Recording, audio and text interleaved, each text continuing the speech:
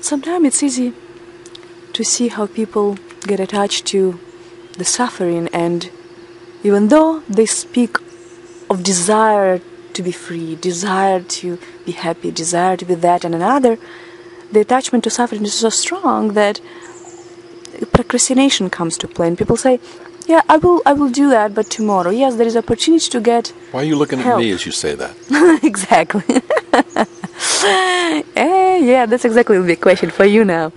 So tell me, from the difference that you feel right now in your life and your sense of self and your sense of, I would assume and hear from you all the time, connection, immersion in life, and the time when you really had a lot of resistance around change, around work, certain work, and I'm not going to go that deep, but just the question is, when you look back, was it worth it really to say, later, tomorrow, if something then, what is this element of timing? How would you now, when you speak about it, what would you say from your own experience?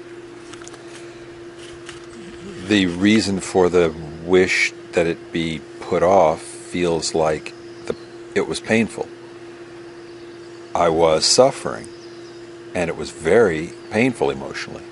So it only requires a certain amount of real bravery or a powerful motivation to step into pain.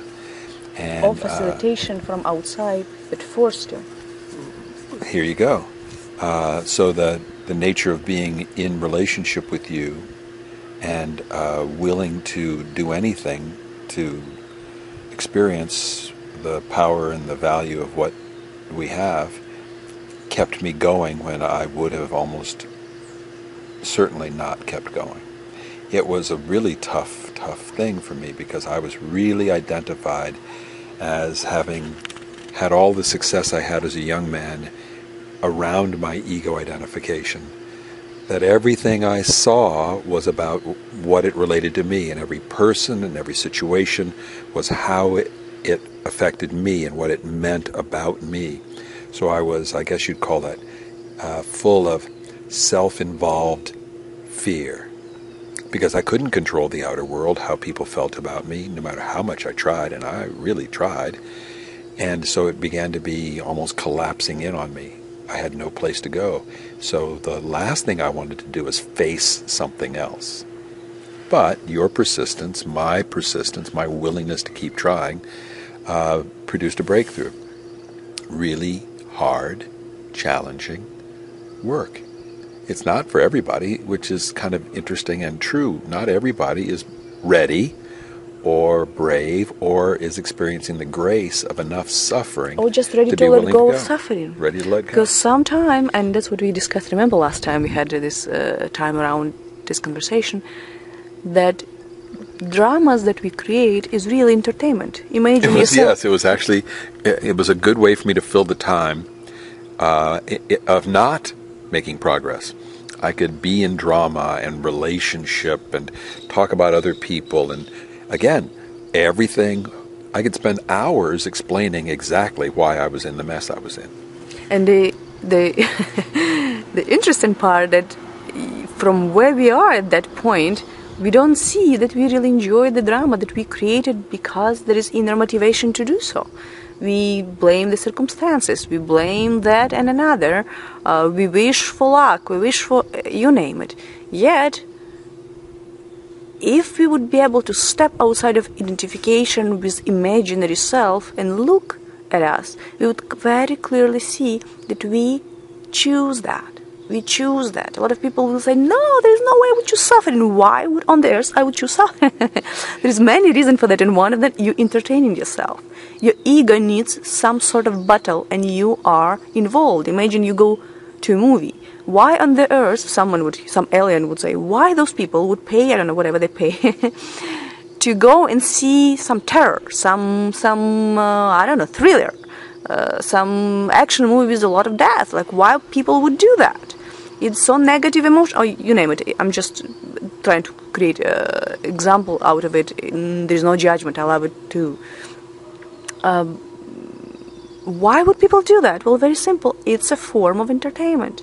Any emotion is equally entertaining, whether they're pleasant or unpleasant, they are stimulus that create Distraction. distraction, yes, right? So suffering is the choice and freedom is the choice.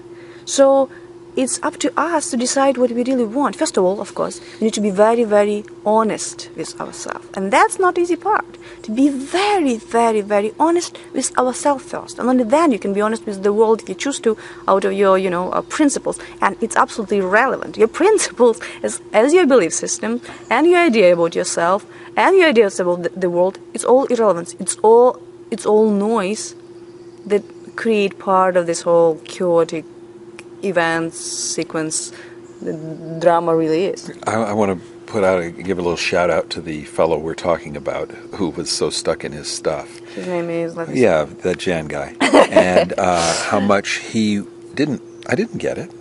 It wasn't like I was consciously resisting. In fact, as you know from our interactions, I felt as though I was totally willing and open and available to change. And yet, the pattern was such that I couldn't even see the possibility. Which is why I think, just like they say, every writer needs an editor, every being needs a therapist. We really need that outer perspective, and at times that push or pull to get me to go beyond what is my current belief. So I can't know something until I know it. Someone may be able to be from the outside, as you and yoga helped me get to see beyond what I thought was possible. I was living in a world where at 63 I was thinking, well, it's kind of over and I'm going to figure out a way to try to glide to the finish. I sit here now as we do this, excited about the future, Absolutely. Anticipating possibilities that I Such had a wonderful not play. even considered, wouldn't have thought possible just 4 or 5 months ago. So what is happening in your world now? What is the difference between then and now and then? I'm consciously watching that I'm not making everything about me, because I now get that leads immediately to suffering.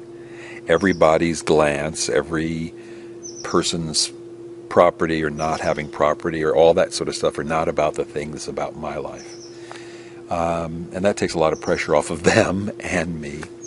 I also am able to disidentify from the pieces that I used to identify deeply with. What does that person think of me was very important. Now it's not so important. What I'm doing with my breath and what I'm actually doing with my practice, the irony is how many years have I practiced yoga? Since I was 19 years old, on and off, and for the last 11 years had a business in it. I think I'm just now beginning to actually be yogic in my way of holding my energy. And the interesting part about the whole discovery thing, that intellectual understanding is not enough. So reading books is not enough. Excuse me, I know that there are probably therapists who listen to me, and you can argue, and it's perfectly fine. You have a right. So counseling in the form of talking, it's almost, let's put it close to useless. Intellectual understanding, especially if it's very subjective, it just doesn't go anywhere, right? Right. And I sit in men's circle all the time, and men get it intellectually, but the behavior doesn't show up. So you need some sort of hammer. What hammer? That's a big question, and I hope we can talk about it at some point too. But the hammer, or no, a hammer, whatever hammer is extremely important. So it must be practically force of nature, whatever form it takes.